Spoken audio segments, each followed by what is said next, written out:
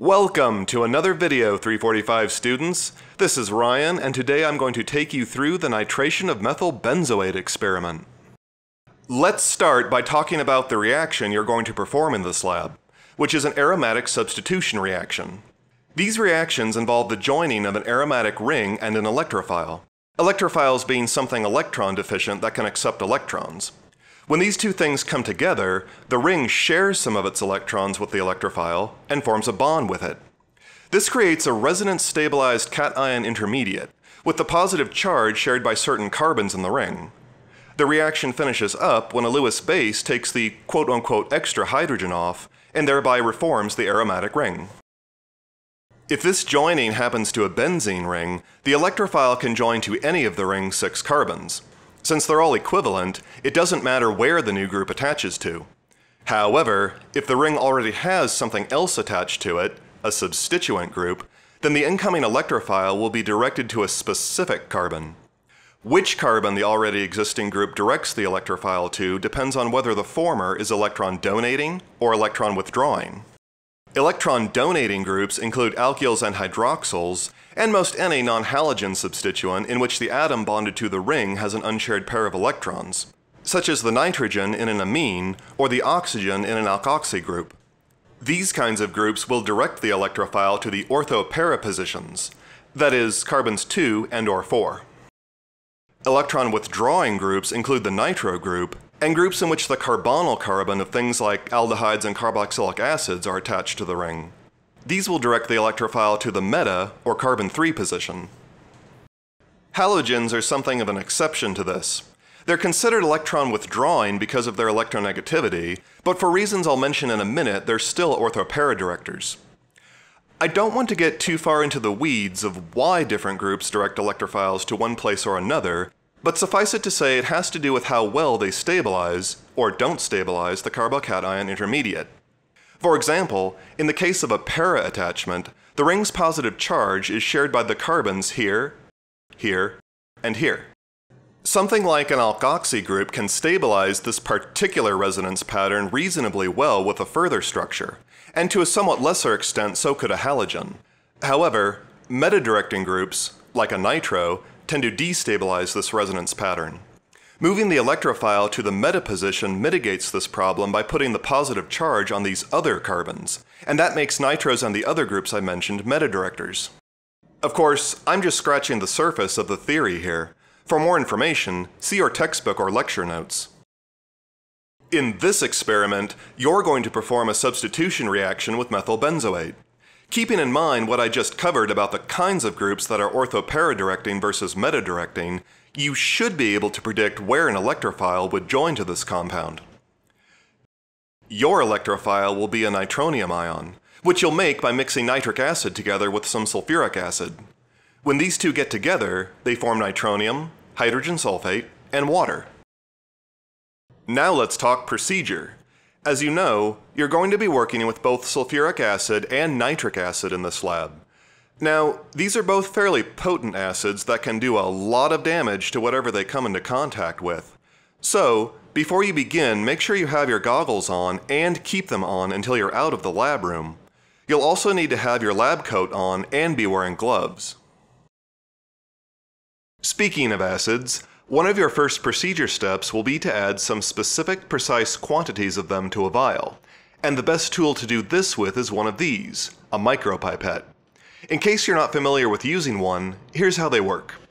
First, you set the amount of liquid you want to dispense with it, which is indicated on its dial.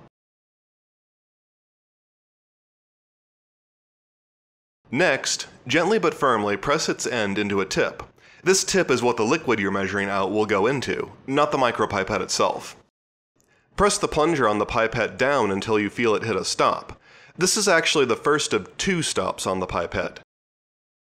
It is physically possible for you to keep pushing the plunger down past the first stop, and later on you will do this, but for now just push it down to the first stop. Next, immerse the end of the tip in the liquid you're dispensing, and relax your thumb enough to let the plunger come back up again. If the container you're adding the liquid to is empty, gently touch the tip to its inside wall near the bottom, press the plunger down to the first stop, then push it in a little more to make sure all the liquid gets out of the tip. If the container already has something in it, immerse the tip to just below the surface of this liquid, and like before, push the plunger down past the first stop. When you're done, use the tip ejector to shoot the tip into the appropriate waste container. If you're dispensing multiple liquids into a container, use a different tip for each one so you don't cross-contaminate your reagents. One of the first parts of your procedure will have you use a micropipette to add some sulfuric acid to a conical vial.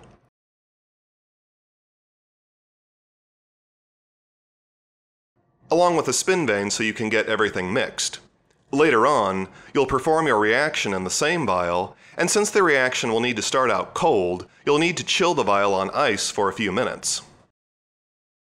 Next, you'll combine some sulfuric acid and nitric acid in another container,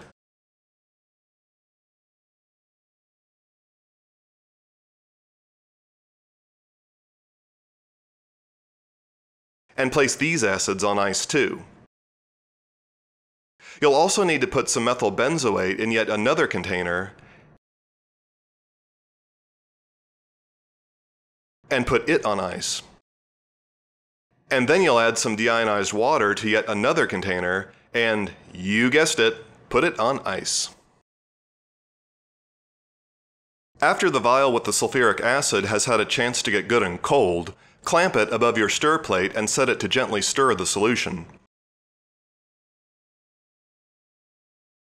Use a Pasteur pipette to slowly transfer the methyl benzoate to this vial,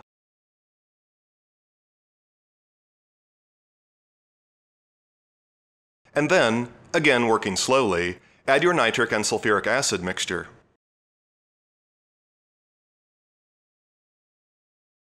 After you've added all these things, let the solution stir for several minutes. While you're waiting for your reaction to finish, add a milliliter of DI water to a small tube and another milliliter of methanol to the same tube,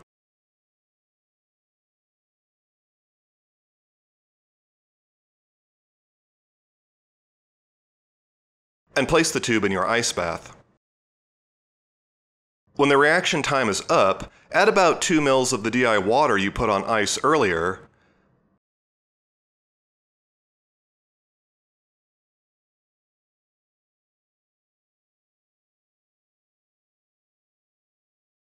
then remove the spin vane and rinse it off into the vial with the last ml of cold DI water.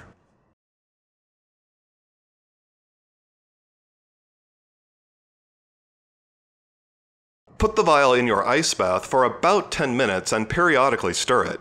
Eventually, you should get a precipitate.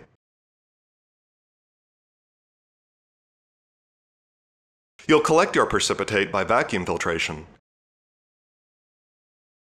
Try to get the bulk of it out of the vial, but leave a little behind. Later on, you'll use the leftover product in the vial for TLC analysis. Rinse the product in the vacuum funnel with the cold water methanol mixture you prepared,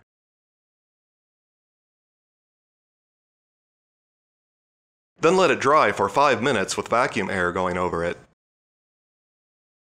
While you're waiting for your product to dry, add a ml of dichloromethane to your reaction vial and dissolve all the remaining product that was in it.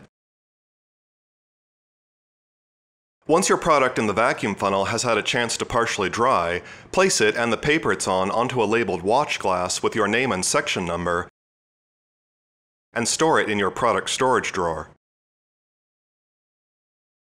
In a subsequent lab period, you will weigh your product so you can calculate its yield.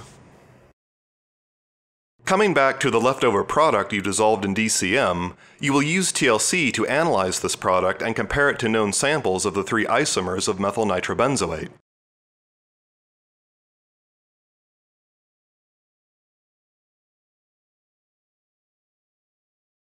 The solvent you'll use to develop your TLC plate will be a mixture of hexanes and ethyl acetate, but we're not going to tell you what the most optimal ratio of these 2 solvents is to use for this.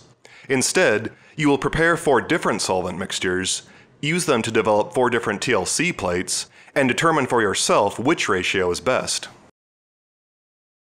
After you're done cleaning your glassware, check your bench top for pools, puddles, and/or spots of liquid.